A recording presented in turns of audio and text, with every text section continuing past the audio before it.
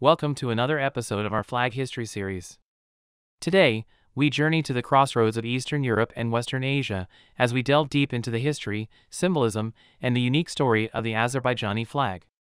Adopted as the national flag in 1918, Azerbaijan's flag, also known as the Tricolour flag, is steeped in rich historical and cultural symbolism.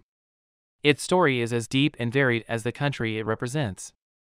The design of the flag was conceived by Ali Bey Huseynzade, a distinguished Azerbaijani writer and scientist.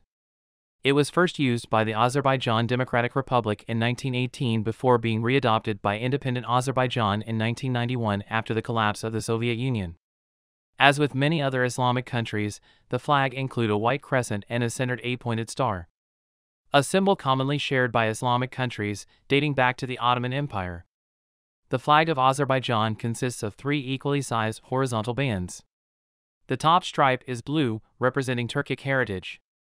The middle stripe is red, standing for modernization and progress.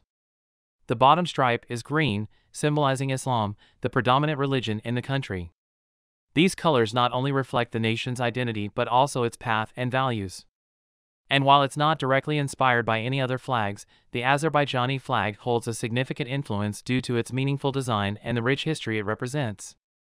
From its initial conception in the early 20th century to its reinstatement in the early 90s, the Azerbaijani flag has always been a symbol of national unity, resilience, and progression. As we look upon the Azerbaijani flag, we are reminded of the country's enduring spirit, its rich cultural heritage, and the ongoing journey of its people toward progress. This is the story of the Azerbaijan flag, a beautiful symbol of national identity and collective pride. Thank you for joining us on this historical journey. Until next time, keep exploring.